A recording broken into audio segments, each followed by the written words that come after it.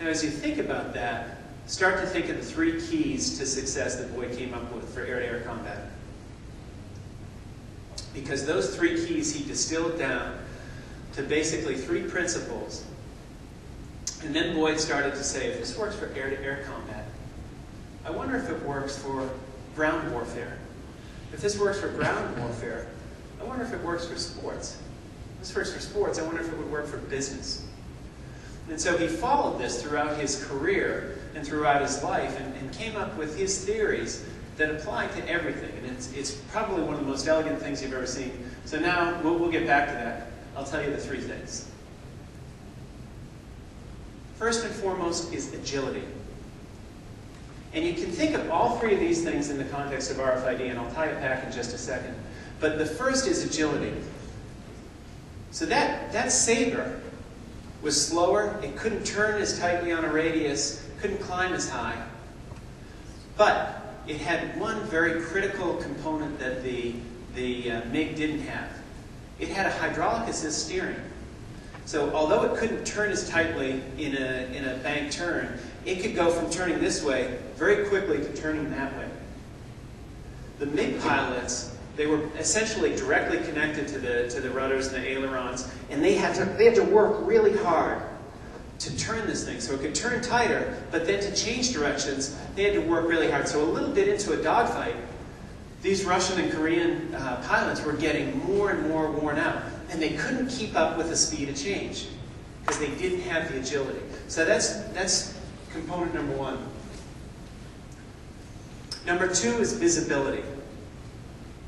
Now let's go back and take a look, if we can, at these 2 aircraft. The F-86 Sabre, if you look up there, it's a little bit tough to see on the screen. It's a big bubble canopy.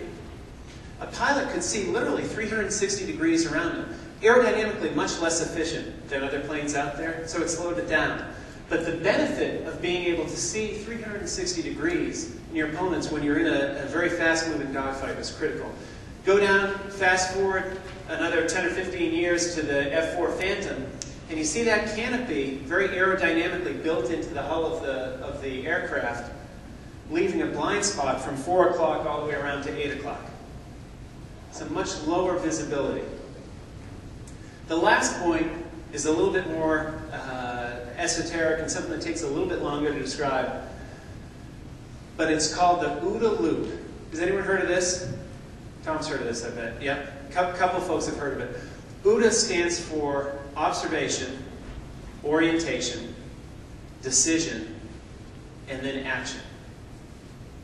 So this is an iterative loop of what's happening in your world right now. It starts out with the observation. I look around. I see 80 people in a room. I see 4 people standing in the back. I'm oriented. I'm observing things. Then I'm thinking, okay, based on my background, I'm a speaker. These guys standing up are bored. This guy up front's falling asleep. This guy over here is texting on his cell phone. I'm orienting myself based on my position. Then I go back and I decide to do something. So I'm going to clap to wake this guy up. And then I make that decision. That's an action. Then I go back and observe again. And then I orient, and then I decide, and I take an action. And I observe again after that action. Now, this whole process, and your orientation is determined by your cultural background, your training, your heritage, where you fit in with things. This whole process happens continually in any competition. And Boyd's theory is that whoever gets through this process fastest has a much bigger advantage over their opponent.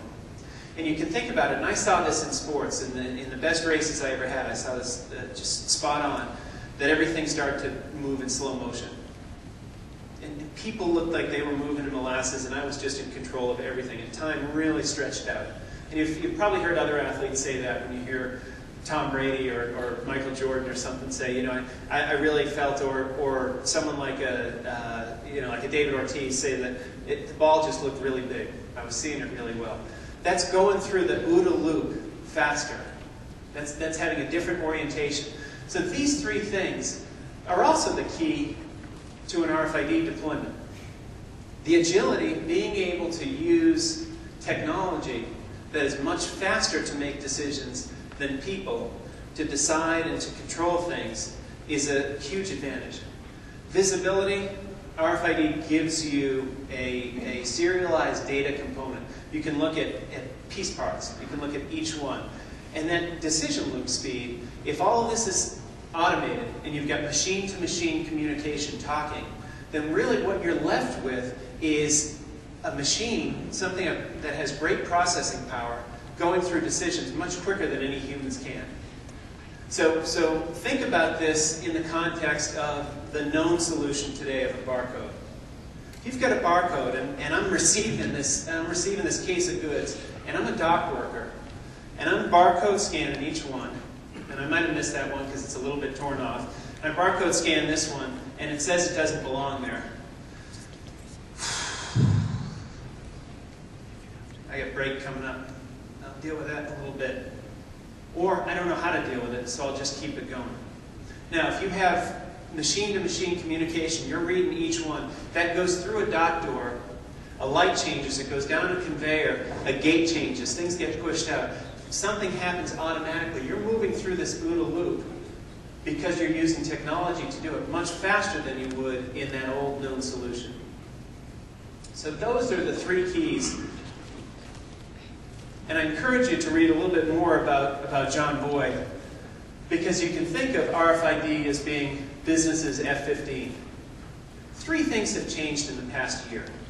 We're going to talk a lot about these in a second. Number one, global standards have stabilized significantly. So the ISO standards out there have finally been ratified, tested. People are producing technology to them.